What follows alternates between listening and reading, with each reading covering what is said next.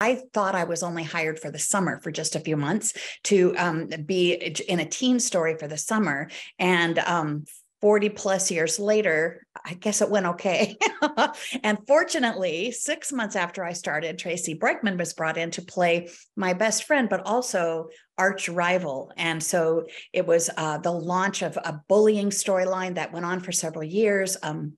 Romantic competition and conflict. And from the first day, our relationship couldn't have been more opposite from what we were playing. And I think a lot of the mean stuff, Traci, speak to this. I think it would hurt her feelings more that she had to say mean things to me than it hurt mine listening to them.